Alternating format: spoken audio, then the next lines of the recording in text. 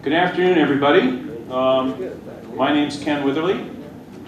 On my right is Charles Beaudry, my co-chair.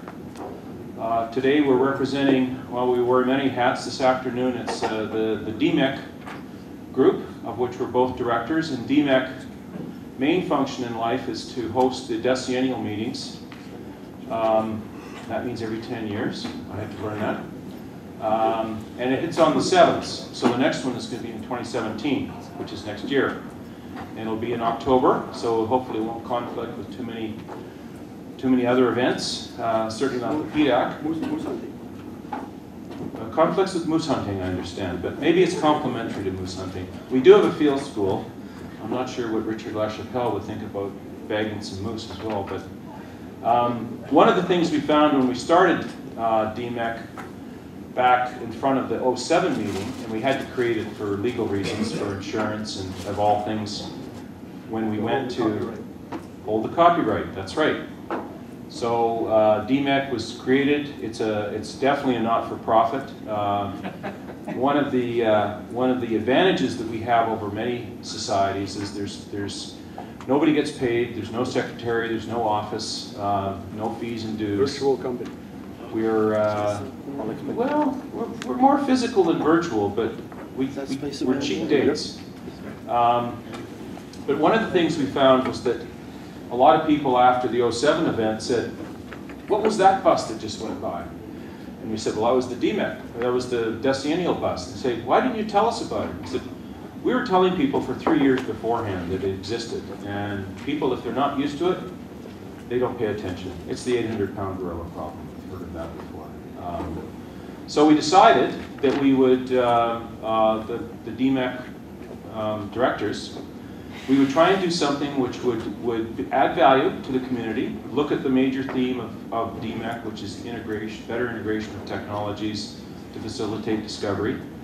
And we're talking here geophysics, geochemistry, remote sensing, IT, and basically get people in the room like we have this year. We started in 2011, so there's probably 400 or 500 people that have gone through these things. And we try and pick a topic that is, as was told to me by one gentleman, it's eclectic.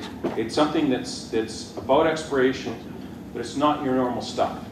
We try and pick people who have got an interesting story to say. One year we were looking at undercover exploration in Chile, and we brought 3 academics in. And they weren't even going to go to the PDAC, but we have enough money we could bring them in to give talks.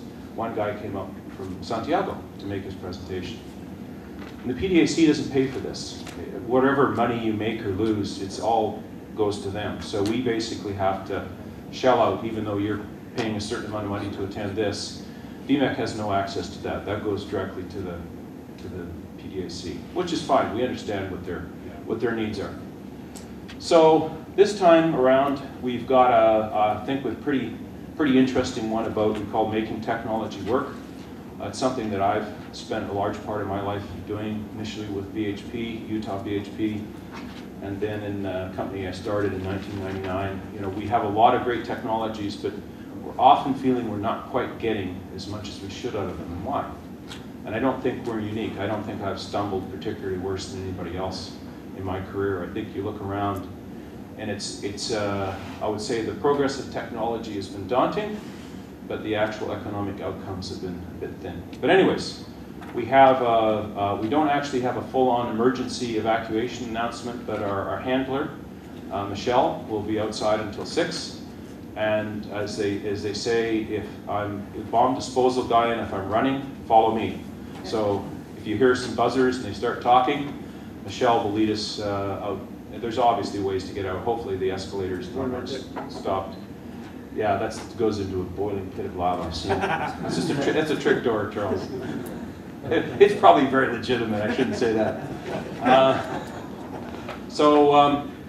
We've for the first time, and I guess it's something the PDAC recognizes as important, this course does qualify as a professional registration event. The development, and we have forms here that Charles. So just basically, if you're interested in getting a certificate for professional continuing development, just fill it in and pass it around, and I'll pick up all the sheets at the back there later on during the Okay? If you don't need one, So the other thing that we've done in the past year with DMEC, which is we're very happy to have, is a website that basically is now an archive and a portal for our proceedings like this meeting. So last year's workshop sits on it, so it's just www.dmec.ca,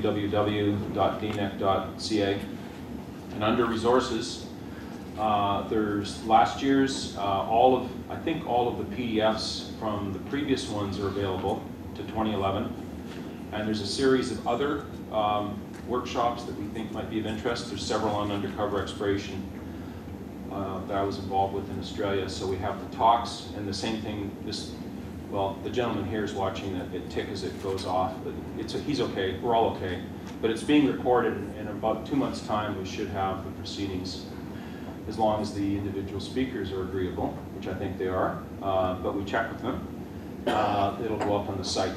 And so that's a growing resource. Our historical, all of the decennial meetings going back to '67 are also available on that site. And those are sometimes hard resources to find. So in your handout, you've got short bios for all the speakers, so we won't be going through that. We expect certainly you'll recognize some of the names. So we're very pleased to get the group that we have today to talk to us about this. Because when I approached each of them about this, you could tell they got it. They understood the problem. And so it's not, as I say, just something that I've had a personal issue with for whatever reasons. That we do need to get better at the applications of technologies, and what do we have to look for in terms of our behaviors and the behaviors of groups developing it, groups using it, and how can we help each other as a community get better? Because wins for all of us are necessary, and wins of individuals can promulgate through the community.